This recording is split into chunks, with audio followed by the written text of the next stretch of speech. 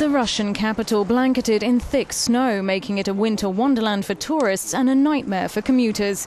It's the first heavy snowfall of the season and temperatures are expected to plunge to minus 15 degrees Celsius. But that's not put a dampener on the festive mood. It's great, a true winter and a true New Year. I think the snow is just on time. There's actually a super mood. Exactly what we've been waiting for.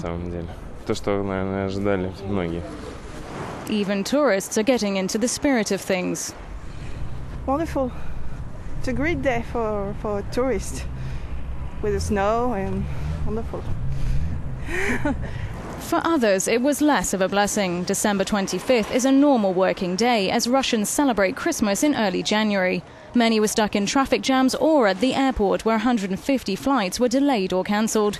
Some members of the cabinet even missed the last meeting of the year.